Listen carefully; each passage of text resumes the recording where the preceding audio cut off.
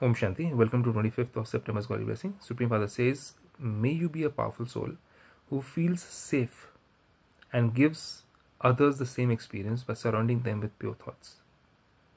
So, underlying foundation is pure thoughts.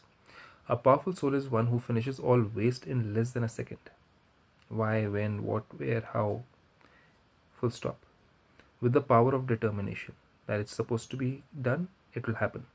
You have to recognize the power of pure thoughts. A pure and powerful thought can perform many wonders.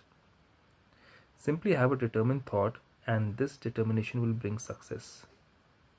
Surround everyone with pure thoughts. Now, this is the foundation. How to do it? God is teaching us how to do it. Surround everyone with pure thoughts and bind them with these in such a way that if any of them feels even a little weak, could be a family member, could be a Brahmin family, their being surrounded in this way will become a canopy of protection, a means of safety and a fortress for them. So it's a protection for them, just those pure thoughts of protection.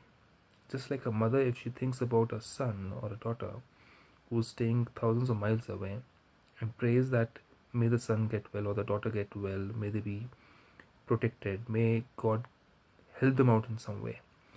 Those thoughts actually start helping those souls out, but it has to be from the heart.